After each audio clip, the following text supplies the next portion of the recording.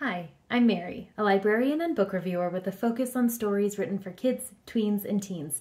Today I get to share with you this book called Franco and the Green Light Fairy, written by Fiona Lowry and illustrated by Johanna Breuer. This is the story of a little boy named Franco who loves cars. He plays with cars in the morning, he plays with cars after school, he plays with cars right before going to bed. If he could, he would play with cars all the time, and his dream is to one day drive his very own red Ferrari. But one thing he really doesn't like is being stuck behind red lights when he's out driving with his mom. He hates having to stop. He loves being able to go fast. But when those red lights come up, he wishes that there were a way to turn them to green. And then his mom introduces him to an interesting concept of the green light fairy. And if he asks her very nicely and works very hard, she might just change those streetlights to green, just like he asks.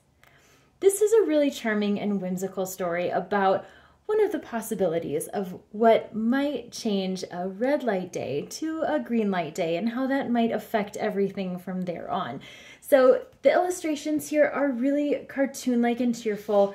Franco's got big red cheeks as the story goes on, and the colors of each page are really lovely as well. They give the feeling of a little bit more of an imaginary setting for this little boy than the real world, maybe something that he would have imagined on his own. As you see here, there are different font sizes used throughout the book, so it does look like there's chunks of text, which is true, but the varied font, the large size of most of the words, and the fact that this book is shorter than most picture books make it accessible to younger readers as well, especially ones who are into cars and a little bit of magic. So as you go along here, you see he imagines being in the front of the car, helping to shift the gears with his mom, being able to have some more control over the cars that he loves so much, besides just the little toys that he gets to play with.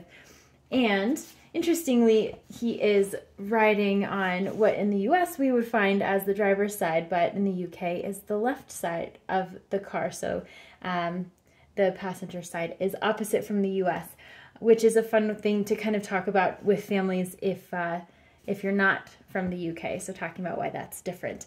And I love the soft lines of each of these pictures and this little bird who finds his way through here as well.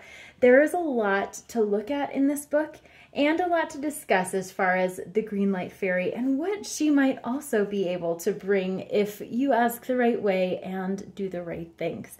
So this is a charming, whimsical tale about what might happen to turn streetlights from red to green, and a really imaginative story for families to share together. If this sounds like a great fit for you, I hope you look for it at your favorite bookstore.